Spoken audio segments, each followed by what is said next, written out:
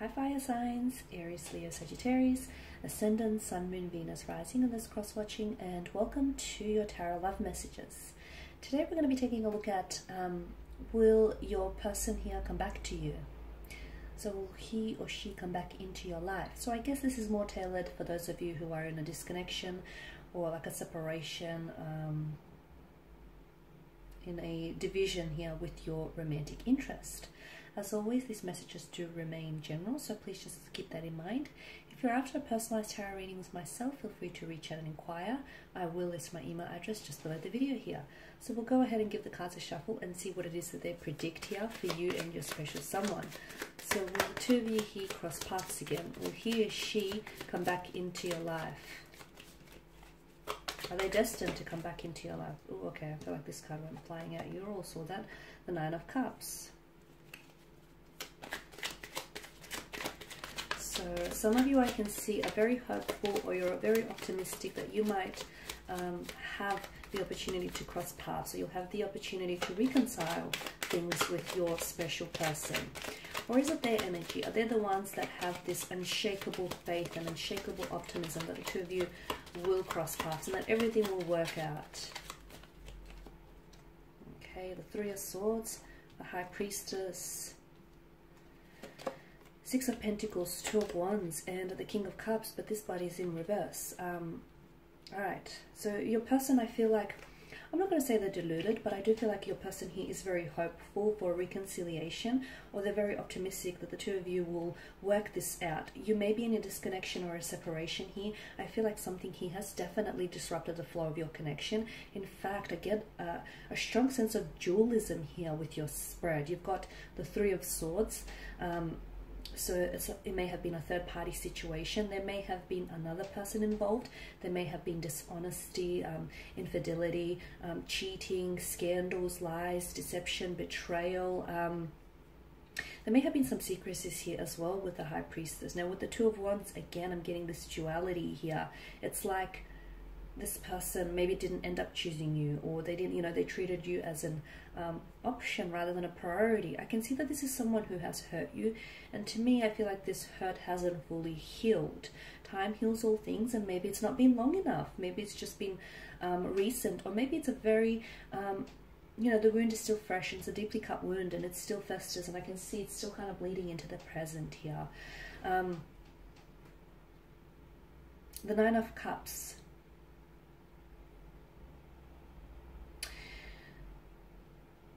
This is someone, your person feels as though you were like a dream come true, you were a wish fulfillment. They felt as though you had all the qualities, all the traits and characteristics that, they wanted within a partner. So it's like you checked off their checklist. They've absolutely admired everything about you. And unfortunately, it just so happens that sometimes people don't know what they have until they, until it's gone. And people have a tendency to take what's, the treasures in front of them for granted here. So I can see that with the Three of Swords, either this person has hurt you by their words, by their actions, or by their intentions. Okay, for some of you, a third-party situation. So maybe this is someone who was romantically committed to someone else. They might have been in marriage or in a partnership with someone else. They might have cheated on you. There's a strong sense of emotional anguish here. Okay, I'm also seeing there were secrecies, so for a lot of you, maybe you didn't even know this up until the reading. You did have an intuition, okay? You did have the High Priestess, she's big on intuition, so you did have this intuitive feeling that something was off, or something didn't quite add up, or that there might have been someone else, or you had a feeling that I feel like was trying to, I see foreshadowing, or I see like a very strong intuition that was trying to hint at something, but I feel like some of you maybe glossed over those red flags, or maybe ignored those red flags, those red flags were an indicator that something was indeed off. And for some of you, I do feel like this is someone who either they disrespected you, by lying, by deceiving, by cheating, by being dishonest, by being disloyal to you here. A lot of hurt, a lot of tears shed. Even whilst you're in separation, I feel like, you're sort of trying to feel it to heal it, and I can see that there is still a lot of emotional processing that's happening here on your end, but also on their end as well. With the High Priestess, whenever she pops up in the reading, it's like the outcome of the situation is unknown. So I know you want a yes or no answer from me, but I feel like it's almost like the messages for me are being veiled by the appearance of the High Priestess here. And I say this because I feel like this person is in two minds about reaching out to you. And I'm also seeing that this situation can really go any which way. So there's a likelihood of them reaching out to you in the future when there's more emotional or mental awareness of what's happened between the two of you. Okay? But there's also likelihood that this person is so, either they feel so ashamed and so guilty that they will, that shame and that guilt would stop them from reaching out here. So I feel like the outcome here is very uncertain and quite unpredictable with the High Priestess appearance here.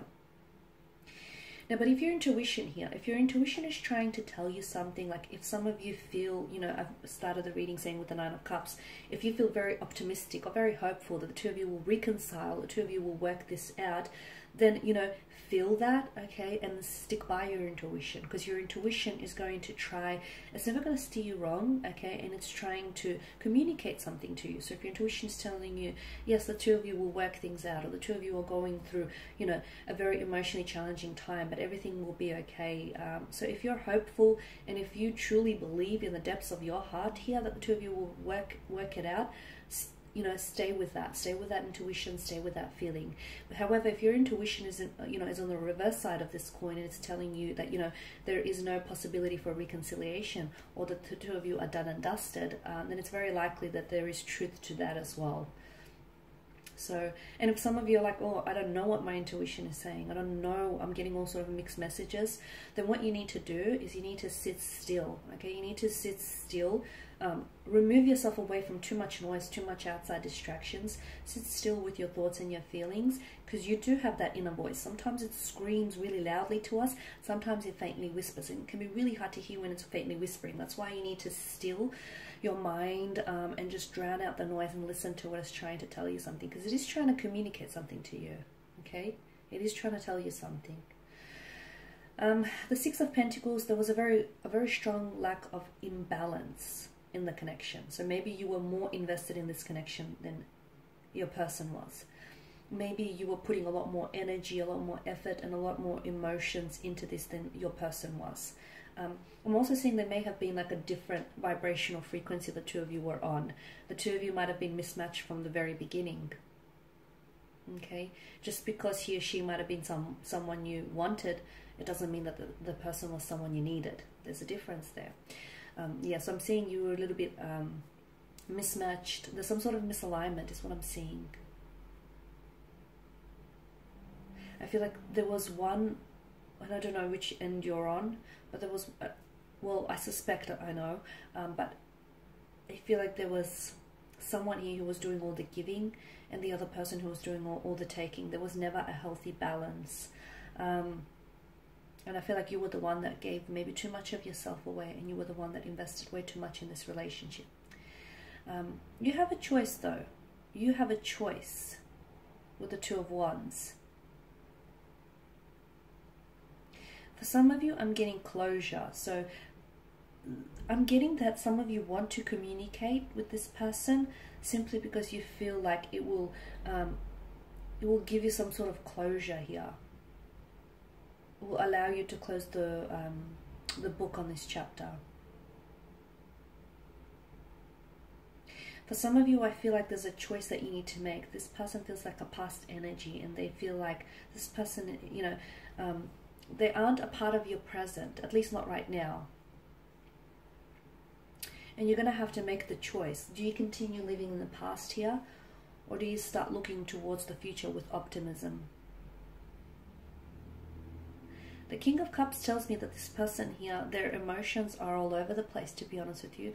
And this is why I say there is a likelihood that this person, I feel like it can go any which way, and I need you to really understand that, because right now their emotions, like their energies, the energies that are being channeled from this individual they're very scattered. I don't know if there's someone who's just not able to get a good hold, a good grasp of their emotions, but they're very scattered. I don't know if this has thrown them off. I don't know if there's other external forces that are affecting their like current energy right now, but they're all over the place. They're an emotional wreck. Okay, could be several factors why they are the way they are here. However, so once they get more of an emotional mental awareness, it's very likely that your person might reach out to you. What happens from there? Well, then you decide your fate. But for others of you, I feel like because this person is so ridden with guilt or shame, or just, you know, heavy with some sort of emotional burden, it's very likely that they may end up not coming back, not reaching out. And this is why I say, for some of you, you know, considering this is your energy here, you're going to have to make the decision. Do you continue living in the past and being hopeful, optimistic that you potentially might reconcile things with them, even though it's not looking very likely? Or do you, you know, move on? Do you release the energy, and do you move towards the future? Because potentially what's happening is, some of you, I feel like you're blocking yourself, and you're preventing yourself from, you know, from anyone new from entering your life, and you're preventing yourself from engaging into a relationship with someone who is emotionally available for you. Okay. So I know, and again, I started the reading saying that there was a lot of dualism, and when there's a lot of duality, it's like ping-ponging between, like back and forth. It's on and off, back and forth, hot and cold. There's this, it's an undecided of energy. So the reading predicts that it can go any which way, really. This person can come back into your life. Okay, and the two of you could potentially look at reconciling things and even building a future together. The other interpretation the card's predicting here, that it's very likely that this person continues to drown in their emotions, and they don't feel like they're in control, and therefore they won't end up reaching out to you. However it unfolds, you hold the future in your hands. Just remember that, guys. Alright, and that's all I have for you. Thank you as always for watching and listening. Please show your support by subscribing to the channel, liking, commenting, or sharing. I will be sharing with you more tarot love messages, so stay tuned. And for those of you interested in a personalized tarot reading, feel free to inquire. Otherwise, take care, guys. Bye for now.